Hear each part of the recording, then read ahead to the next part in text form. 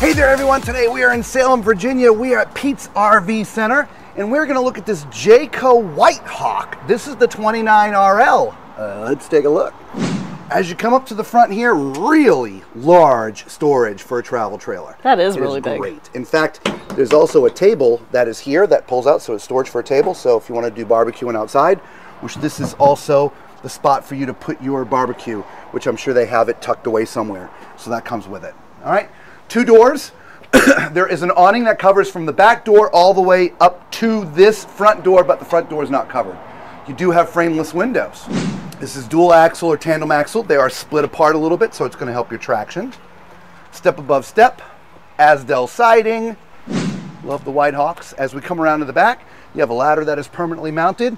You have pre-wired for Furrion backup camera. I love the fact that your spare tire is mounted to the back bumper. Coming around the side here, you do have your power connection, your city water connection, an outdoor shower right here. Get a good look underneath there. Your sewer connection is right here. Here is the other side of the front storage, which also has your battery disconnect. And here is your black tank flush. All right, let's take a look at the numbers. They're back here, Lisa. This is a gross vehicle weight of 8,750 pounds, and it's got a cargo carrying capacity of 1,376 pounds. All right, coming around to the front, you got 2 30-pound propane tanks, electric jack, spot for a couple of batteries. So that's the outside. Let's go take a look at the inside. All right, so when you come in, RL stands for rear living, and as you can see, you've entered the living room as you come in. You have your theater chairs here. You have a love seat here that I believe is a jackknife that comes out to be a bed, okay? The theater chairs are manual, meaning there's no electric. You just pull the little thing there and we recline. They come with these cool little TV trays. So if you're watching the TV, which is to Lisa's left, you have some nice TV trays. You do have like a little end table here with power, right? So if you're using the sofa as a bed, there's power for CPAP or whatever, and there's also USB charging ports. And I believe the same thing on the other side, okay? Caddy corner to where I am, next to Lisa there, is where the TV and entertainment system is. It's on a swivel, so it can pull out. I'm not going to pull it out now, but it does pull out and twist a little bit. You do have an audio system built in. Nice fireplace for Lisa's tiny, freakishly cold feet. Or freakishly tiny freakishly cold. tiny Yes. cold Freakishly feet. tiny cold feet. Yes. Yeah, I'll get it right. I'm yes. so sorry. Yes. Yes. All right. There's some storage up above too. She knows her feet. They're tiny. Freakishly tiny. Freakishly tiny. And then there's a little storage underneath there as well. Oh, look at that. I didn't notice that. Yeah. You know what's interesting? I almost feel, and it doesn't, but I, excuse me, everybody. I almost feel like you could put storage back there. Right, because I mean, think of it. You're on an angle, right? So, but you know, it'd be a great place to have some hidden storage. I'm just saying. All right, your dinette is like a traditional residential dinette to table with 4 chairs, and the 4 chairs are always out here. Obviously, you see it's a little bit darker in here with the darker color woods, right? You have valances all the way across. You have your night shades, right? So that's real nice. So the kitchen. Let's get into the kitchen, Lisa. Yeah, we've got a little kitchen over here, corner kitchen, nice countertop space, decent countertop space. I do wish that they had one of the little flip-up things there, but there is power there, which I do like, as well as... Oh, tower of power! God, I hate when that happens. Man. Right? Now, there's actually 2 lights in the kitchen, which I like. There's one over the sink, and there's one here in the corner. Yeah, mine just has the one in the corner. I like that additional lighting. We do have a 3-burner stove. We've got a small oven. Yeah. There's a huge drawer underneath. Yeah. And then underneath the sink, there's plenty of space. Yeah. Now, the sink is a 50-50. I love the 50-50. I'm growing fonder of the ones that have the recess, so you can still get your big pots and pans in there, but I like the 50-50. Plenty of cabinetry. Oh, and that goes way back there, too. Yeah. We've got our microwave, and then we also have a 12-volt refrigerator freezer. Nice. Yeah. Love the wood paneling on the outside. Yeah. Part of the cabinetry, and then, right? your food pantry. Yeah. It'd be nice if there was at least one more shelf in here, guys. The shelf is actually pretty thick, which is great. But there really needs to be another shelf in there. Yeah, if you're using this as a pantry, I totally agree because your cans are only this big. Yeah, at least one more shelf, if not two. Right? Yeah. And a few drawers there. Yeah, very nice. Before we get any further, look at this, guys. Sale price. $38,981, guys. All right. You know what else I like? I like that there's a shade up here. Right? For your skylight. You just pull it, baby. Yeah. So you can have it, you know, open if you need the extra light, or you can have it closed, you know, if somebody's in here trying to sleep or take a nap. That's great. Yeah, I like that. All right, yeah, let's move back here. What's behind door number 1? Oh, you know what time it is. It's time for Tallman's Toilet Test. All right, if this is your first time finding one of our videos, I am 6'4", so use my height as reference as we're walking around the RV.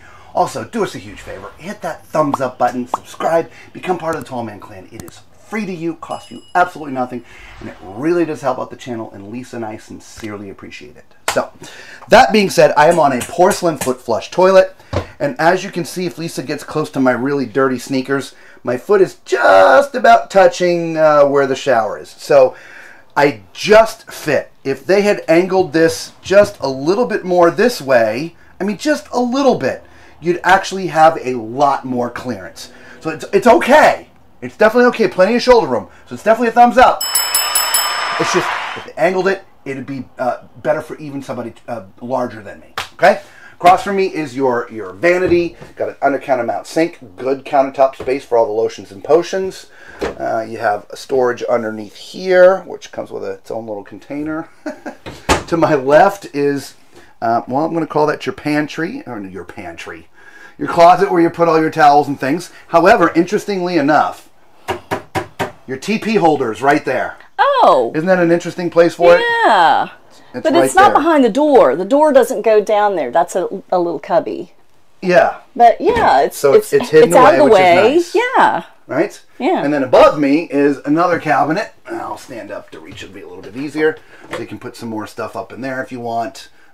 What storage it doesn't have under the sink can make up there. And you got a couple octopus hangers. So if you put your towels up there that are wet or whatever, you can do that.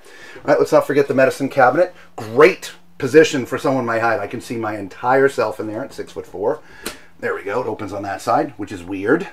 So yeah, lots of room for the drugs, medicines, right? Okay, so personally, it's just a me thing. I don't like glass doors in the showers on travel trailers. Driving down the road, they bounce and it's a mess. Also, as you can see, it does limit the space. However, you would normally go in this way. It's just we're sort of not level right now, so it's sort of in the wrong position.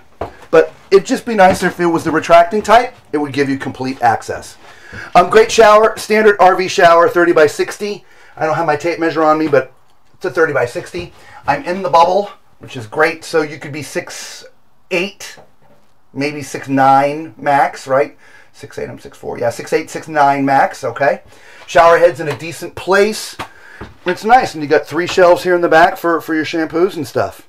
So yeah, pretty good shower, Lisa. Very nice. Again, I would use the retractable door. It's just a me thing. I don't know. What do y'all think? Retractable door, glass door. Retractable. See, imagine driving down the road and that comes loose. You're just gonna have glass everywhere. I don't know. I mean, trust me, we do a lot of traveling if you guys follow the channel, and every time we get somewhere and open up the RV, something is shaking. It just there's no way around it. And so that's, I don't know, it's just a me thing. I actually had the little screws on the, I have in my bathroom a mirror, so it's held up by these little screws, and the little screws have vibrated loose. Yeah, from the mirror. This little knob on the fan, the screw wiggled out and came out. Yep. The toilet seat knob came off, underneath that attaches the toilet seat to the toilet. We just need to get some Loctite, I think. I'm telling you. But the point is, there's a lot of vibration when you go down the road. And there's certain states where roads are better than others, right? And there's some states that the roads are really bad. We won't mention that, Arkansas.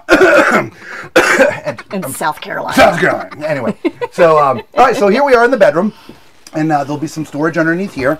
We didn't talk about it outside, but there is a dedicated entry into this master from the outside. The door was locked, so that's why it wasn't open.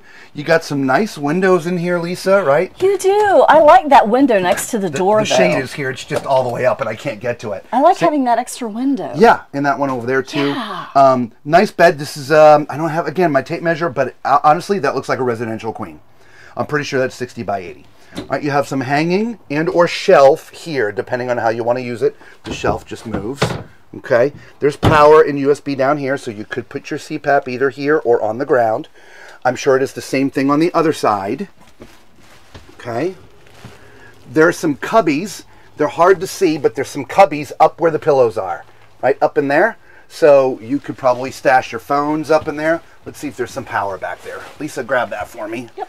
I'm gonna go crawl on the bed here.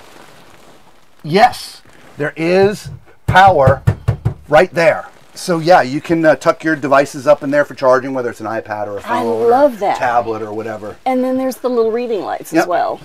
Right here on this side, there's another closet, so you have more hanging. So if you wanted to use those others, like the cabinets that are behind Lisa that flank the bed for like folded stuff, you can do all your hanging in here. And you do have 4 drawers, a couple skinny ones and a couple big ones. Yeah, I like it. So yeah, nice design on this one. With the rear living, the RL. I don't know, what would you think? I mean, this is a standard RV kitchen, if you will. Not too big, not too small. It's about the size of our kitchen. We'd like to have the little flip up, which gives you that little extra space. Now, that being said, if it's up, it's gonna, you know, make it a little bit more challenging to get down the hallway, so I know why they don't have it.